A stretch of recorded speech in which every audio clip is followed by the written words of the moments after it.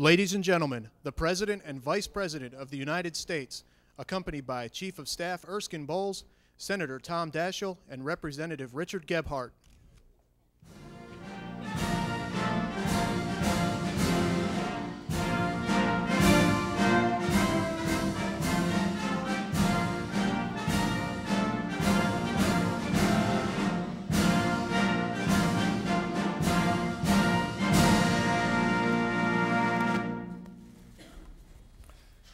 Good afternoon. First and foremost, I'm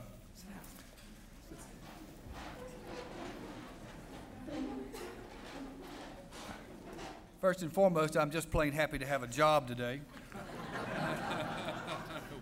But I'm also very proud to be here in this historic setting with each of you as we come together to forge what will truly be the new ideas for a new century.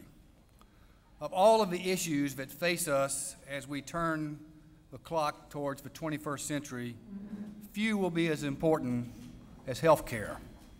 Today, together, we are taking an important step towards giving American families the health care security that each and every one of them need.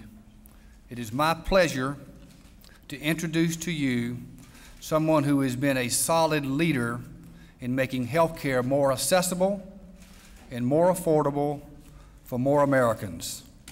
Someone who has been a real partner of this administration as we have worked together to meet the challenges of a changing health care system. Ladies and gentlemen, it is my honor to introduce House Democratic Leader Dick Gephardt.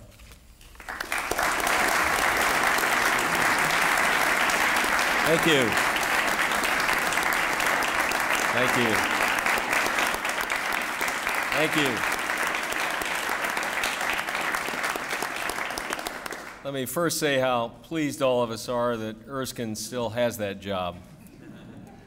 Let me say I'm very happy to be here today with President Clinton, Vice President Gore, Tom Daschle, Senate Democratic Leader, my colleagues from the Senate and the House, and Secretary of HHS Shalala and Deputy Secretary of Labor Higgins. We are here to reassert the commitment of Democrats to meaningful managed care reform. Managed care, when it's done well, is a useful tool and positive influence in health insurance. It can control health care costs, at least to some extent, and it can provide beneficiaries important preventative and wellness services. That's why it's so important for us to ensure that every American who enrolls in a managed care plan gets first-rate managed care with the benefits, quality, and protections that they expect and deserve. When Americans enroll in managed care, they don't expect to give up their access to the high-quality health care that's made America the envy of the world, and they shouldn't. When Americans enroll in managed care, they don't expect to lose their working relationship with their doctor or to lose control of decisions regarding their care, and they shouldn't.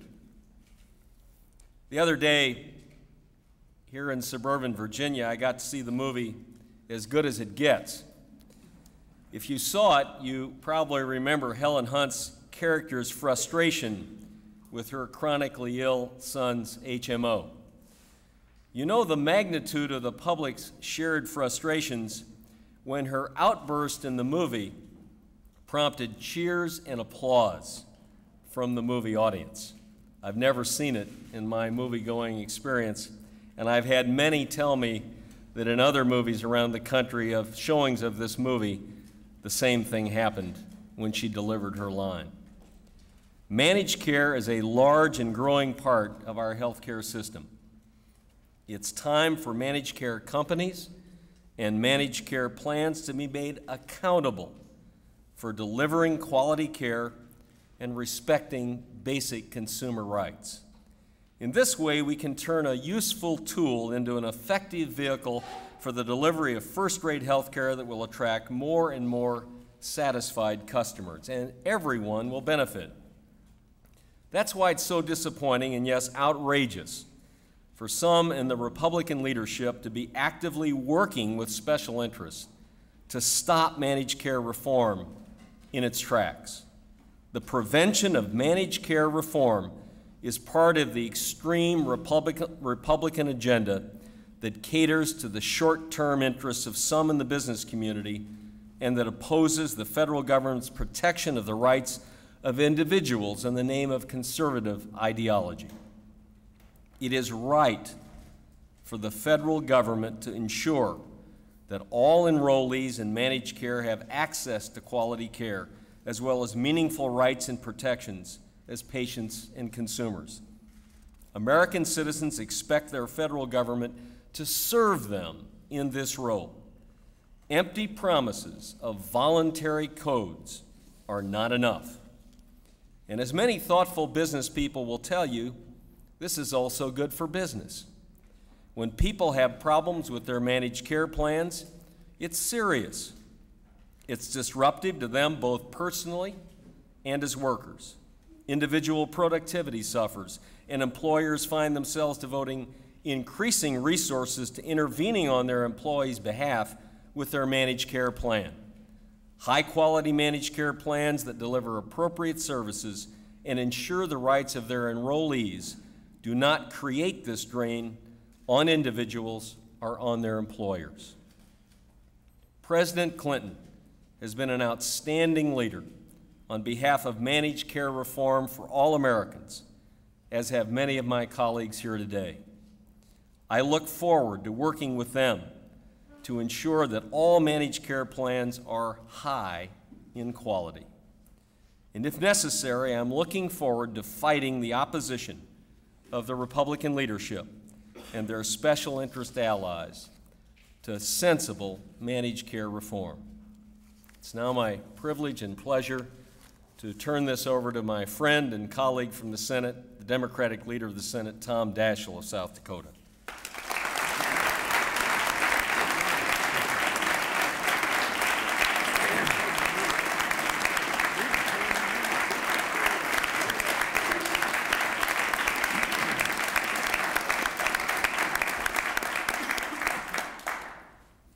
Mr. President, Senate Democrats, and I believe the American people applaud your leadership on this issue.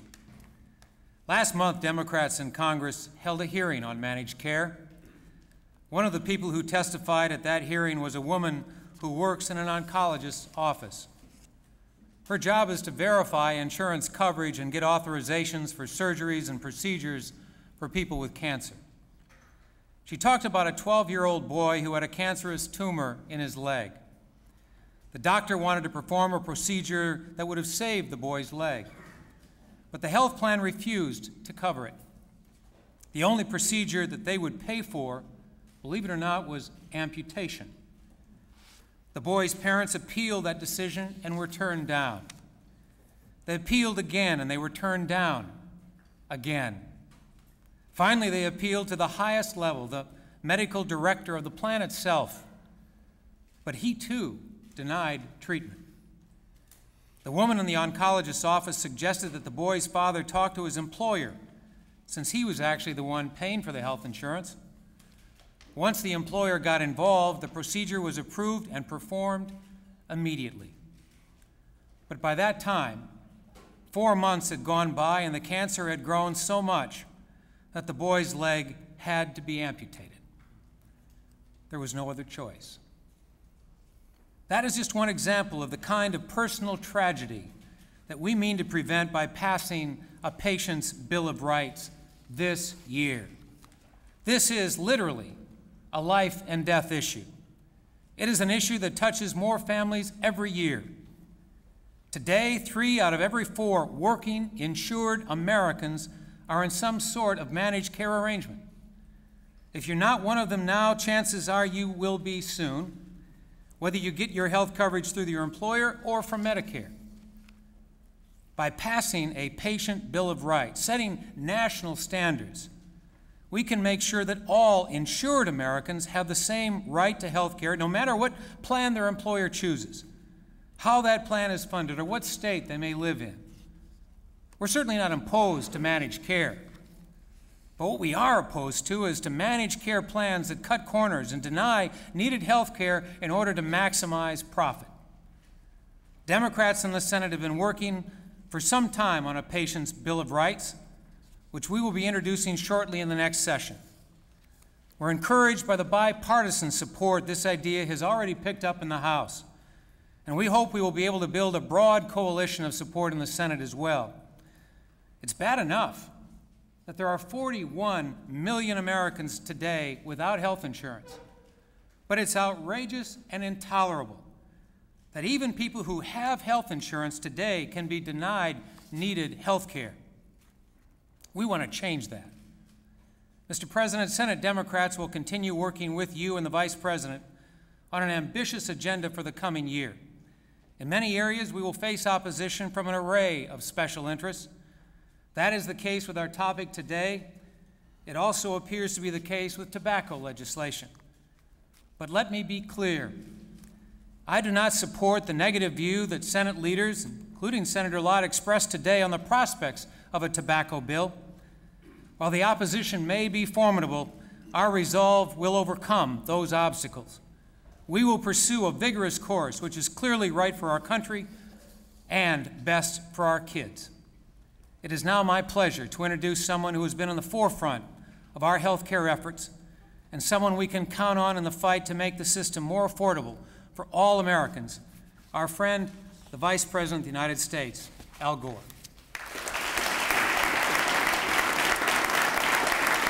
Thank you. Thank you very much. Thank you very much. Thank you very much, ladies and gentlemen, and I'm very proud to stand here with President Clinton and Leader Dick Gephardt and Leader Tom Daschle and our colleagues in the House and Senate who are standing up here with us, and so many advocates from the private sector and from public interest groups that have been so influential and prominent in helping to press for health care reform in America. Thank you all for being here. And allow me on behalf of the President to acknowledge briefly the individuals who are with us here. Erskine has already spoken, but I want to echo Dick Gephardt's comments about there being more than one person who's happy that he still has the job he has here. And to Secretary Donna Shalala, who has been a tireless advocate for health care issues, and Deputy Secretary of Labor Kitty Higgins, who works so effectively for working families. And to our colleagues, Senator Byron Dorgan of North Dakota is here. And from the House, Congressman Vic Fazio, Congressman Bob Clement, Congressman Jim Davis, Congressman Barney Frank, Congresswoman Diana DeJette, Congressman John Dingell, Congresswoman Nancy Pelosi, Congressman Martin Sabo, Congressman Pete Stark, Congressman Robert Wexler, Congresswoman Ellen Tauscher, Congressman Henry Waxman, Congressman Mike McIntyre, Congressman Bob Wagand, Congresswoman Pat Danner, Congressman Lloyd Doggett, Congressman Ed Markey. We got a lot of unity here today, obviously, and what is bringing us together is a proposal that the President is putting forward here today that Democrats support almost unanimously, and as Tom Daschle mentioned, a lot of Republicans support as well.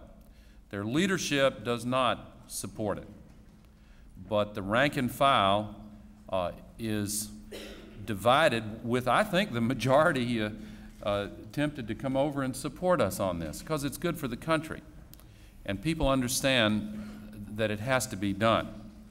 But what I'd like to do before presenting the President is briefly put this into the context of the last 5 years.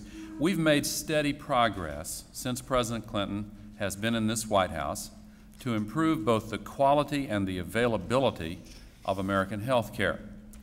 The fight for quality health care has always been a core Democratic issue, and that's why we have fought to make health care more portable so that when people move from job to job, they can take the health insurance with them. No child should lose his or her health insurance just because that child's parent loses a job or moves from one job to another. Those core values also led us to extend health care coverage to 5 million uninsured children in last year's balanced budget agreement who would not have otherwise received health care coverage. It's also the reason why we're right now fighting to expand access to Medicare coverage for the near elderly who need to be able to buy quality health care without making impossible sacrifices, and we want to do it as a country without unraveling our hard-won fiscal discipline. So we're all united on these values, and we've made great progress, and so now is the logical time for the next step, and that means talking about more than access and talking about the quality of health care. Everybody knows that during the last few years we've seen truly astonishing changes in the way Americans receive their health care. And today, more than 100 million Americans are enrolled in managed care plans. And there have been a lot of benefits from managed care plans. But our challenge is to ensure that the lower cost of today's health plans doesn't come at the expense of lower quality in the health care that is delivered. We want to protect the patient's rights to demand and receive high-quality health care. Enacting a health care consumer bill of rights really is about common sense. You hear that phrase a lot, but it's at the heart of what's being talked about here today. If you're paying for health care, you're not just paying for some procedure that's described on a computer program. You're paying for something that's designed to get you well and improve your health. And so the quality of what you're receiving ought to be taken into account in the transaction whereby you pay for it. But if the actuaries and the accountants are the ones in effect making the decision about what kind of care is given in return for the payment, that's no good, and it's absolutely unacceptable. And so we have to remedy that. As many of you know, in March, I will present to the President the report of our Healthcare Quality Commission, which will outline additional steps that we are taking to address this issue. And as I mentioned, it shouldn't be any surprise that Democrats are united in our determination to give every American these crucial protections. The entire Democratic leadership is united. And let's not kid ourselves, it's a good thing we're all united because it's going to be a fight. The opposition started criticizing and opposing before the details were even announced. One special interest lobbyist said last October when we started talking about this, and I quote from one of the newspaper articles, he said that we need to start fighting like we're in a war. Well, we don't think it is a war, but if they want to make it one, we'll certainly be ready for them. And they're going to be surprised at how many Republicans come over and join our side in this battle, because the American people want high-quality health care. So our message is clear. Democrats stand for quality health care and basic rights and protections for hardworking families. And I predict that by the end of the year, we're going to win this. And now I'm very pleased to present the individual who for 5 years has been calling our nation to address this issue. I want to also mention the tremendous work of the First Lady in addressing the issues related to health care.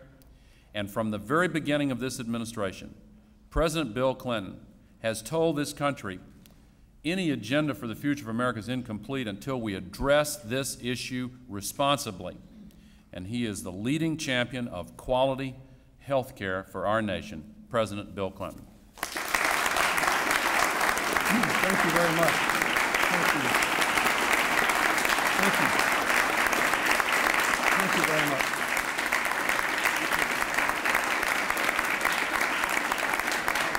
Thank you. Thank you very much. Thank you. Thank you. Thank you. Thank you very much. Thank you, Mr. Vice President. Thank you, Mr. Gebhardt, Senator Daschle. Mr. Bowles, thanks for hanging around. That will minimize our health care bills around here, I can assure you. I thank the members of Congress for being here, and Deputy Secretary Higgins and Secretary Shalala. I'd like to especially thank two members who are here, Congressman Dingell and Congressman Stark, for their leadership on this vitally important issue. If I could just very briefly, I'd like to put this issue in to the larger context of what we're doing as a nation at this moment in history. If you look at the history of America, I think it's fair to say that we have not only survived but prospered and gone increasingly stronger over 200 years because we have found a way at every moment of challenge and change to make the adjustments necessary to preserve our enduring values in a new set of circumstances. And we have done it by strengthening our union and by applying the elemental principles of the Constitution and the fundamental values of the country to a new time. That's essentially what we're being called upon to do today. I have said for 6 years now that, to me, all of our policies should be able to be explained in terms of 3 words: opportunity for all, responsibility from all, and a community that includes all Americans. Now, we know that because of the changes we're undergoing and the way people work and live and relate to each other and the rest of the world, the way all our major systems work, because of globalization and the revolution in information and technology, that we are having to systematically reform virtually every major institution of society. We've dramatically reformed the way the government works. It's as small as it was now when President Kennedy was here. And I would argue it's doing more with greater impact in a positive way. We're in the process of trying to create a system of lifetime learning in America, opening doors of college to all Americans and raising the standards of our schools and trying some different things that have not been previously done before. We're trying to help people balance work and family. That's what the Family and Medical Leave Act was all about, and raising the minimum wage and the Earned Income Tax Credit and all those things. We're trying to make sure we can preserve the economy, preserve the environment while we grow the economy. And I would argue that we've demonstrated with a different approach you can do both things quite well. But all of this requires, anyway, a sense of purpose to make sure that nobody gets left behind and that we really do change our institutions that protect the public interest as circumstances change. And that's basically what all these stories are about. I mean, the story that Mr. Gebhardt told from the movie As Good as It Gets, that I remember very well too, is basically a story of a hardworking woman who's doing everything she's been asked to do by this country, gets up every day, goes to work, doesn't make a lot of money, obeys the law, does her best to take care of her kid. It's done what she thought was right to provide health insurance to her child, and the system's not working for her. That means that we have not succeeded in reform. Yes, we made a lot of progress in health care reform, but we've got a long way to go. I think we were right to propose to extend Medicare coverage to people who can buy into it, who are over 62 and have lost their health insurance, or people who are over 55 who've been downsized or promised health care that they didn't get from their companies. I think that's important.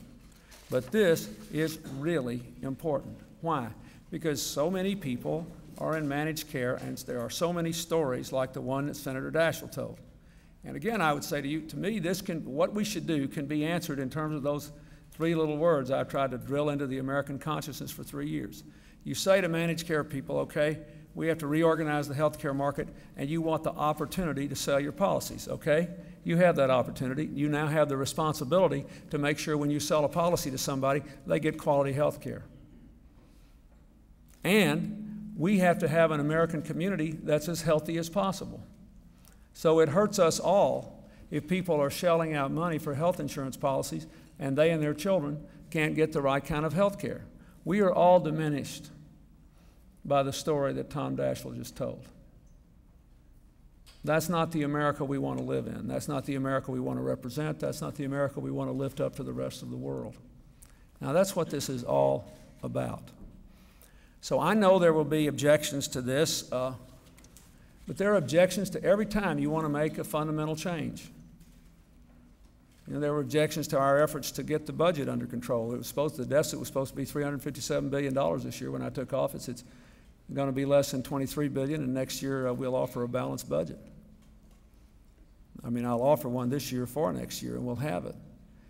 There are always objections to anything you do, but the point is we couldn't go on doing what we were doing because it was unacceptable. It violated our notions of responsibility. We were depriving too many people of opportunity, and we were clearly undermining the future strength of our American community. Now, that's the circumstance here. We simply cannot go on.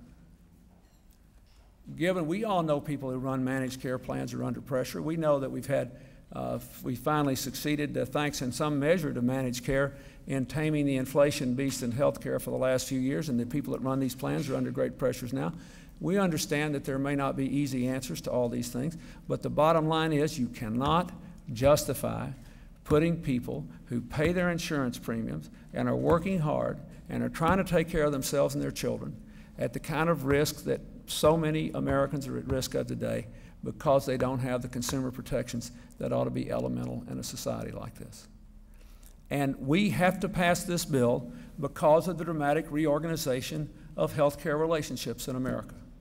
And we're either going to do it and strengthen our sense of community and strengthen our future, or we're not. Now, do we all need to listen to what the practical problems are? Should we have a good debate? Of course we should, but the fundamental truth is everybody knows that this is a public interest issue, that the people who are in these plans cannot protect their own interests unless they band together as citizens and unless their elected representatives create a framework in which they can get the health care they deserve and that they're paying for. That's the fundamental truth. You can argue about the details till the cows come home. We have to make this change because of the changes in the American healthcare market.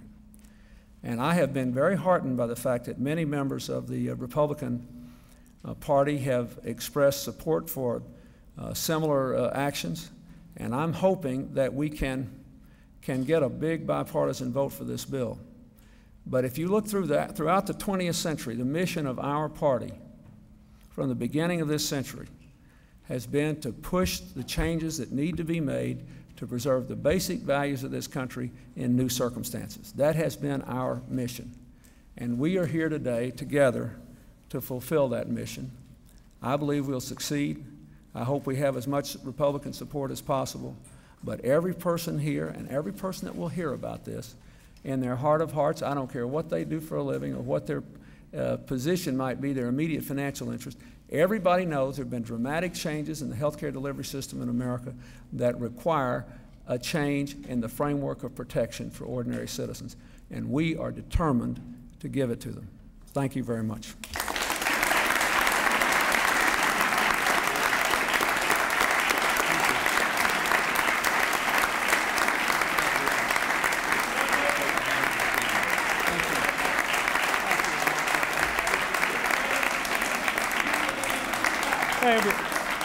I hear we got a shouting contest here. It's a shouting contest. Do you believe Iraq when it says that it is not experimenting with biological weapons on human beings? Well, I don't know what the facts are, but I think Mr. Butler's concerns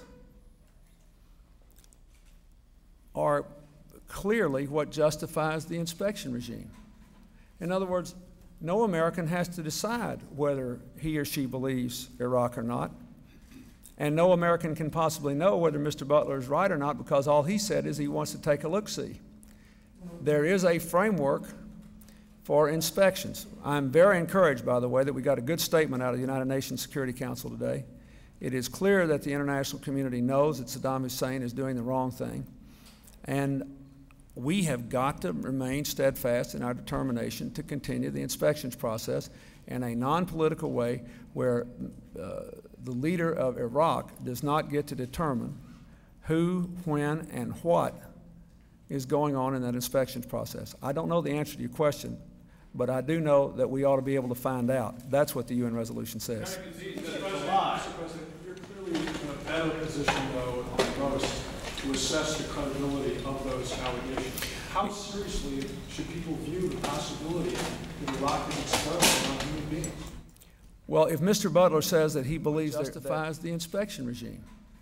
In other words, no American has to decide whether he or she believes Iraq or not. And no American can possibly know whether Mr. Butler is right or not, because all he said is he wants to take a look-see. There is a framework for inspections. I'm very encouraged, by the way, that we got a good statement out of the United Nations Security Council today. It is clear that the international community knows that Saddam Hussein is doing the wrong thing. And we have got to remain steadfast in our determination to continue the inspections process in a non-political way where the leader of Iraq does not get to determine who, when, and what is going on in that inspections process. I don't know the answer to your question, but I do know that we ought to be able to find out. That's what the UN resolution says. Mr. President, you're clearly in a better position, though, than most to assess the credibility of those allegations. How seriously should people view the possibility that Iraq is experimenting on human beings? Well, if Mr. Butler says that he believes that he's got enough to go on, we should view it seriously enough to insist that the inspections go forward. We don't want to do them like they've done us, like they did the head of the inspection team, the American head of the inspection team, where they accused him of being a spy. And, you know, we didn't even, the United States government doesn't even know who's on what team from a day-to-day basis. They're all picked by the United Nations. So we don't want to convict them in advance. But if there is enough evidence for Mr. Butler to say that, then he ought to be able to go look. I would remind you that in 1995, they admitted having stocks of chemical and biological weapons potential that were very troubling, that they admitted. So that's another reason we've got to keep going and continue these inspections. This is a case where the United Nations actually had it right. They've got a good framework, and we just need everybody to stiffen their resolve now so we can go back and do our jobs, and we have to be absolutely resolute in insisting that it be done. Thank you very much. Senator Lott says that you won't get tobacco legislation because it's your fault. I miss you.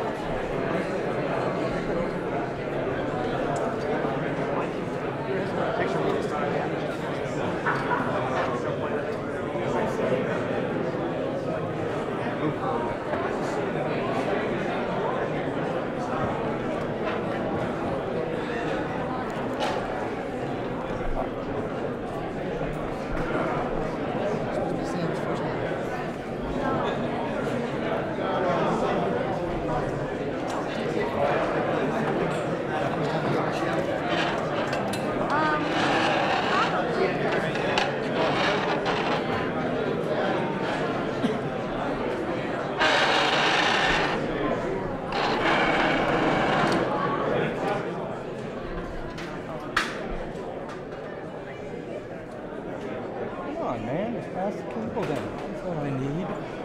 Thanks.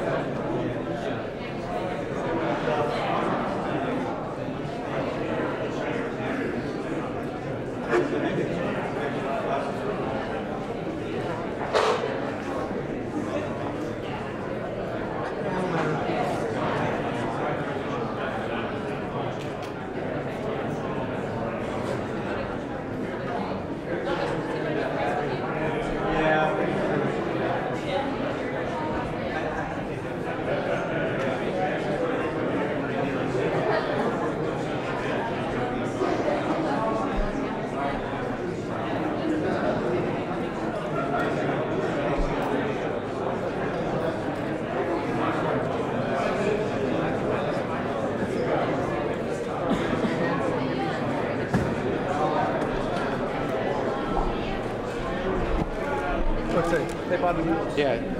Sorry about the kid that had a plan. You see, the insurance company was right all along. They just don't listen. I hear you. Yeah. No. This one. Turn it off and give it to me.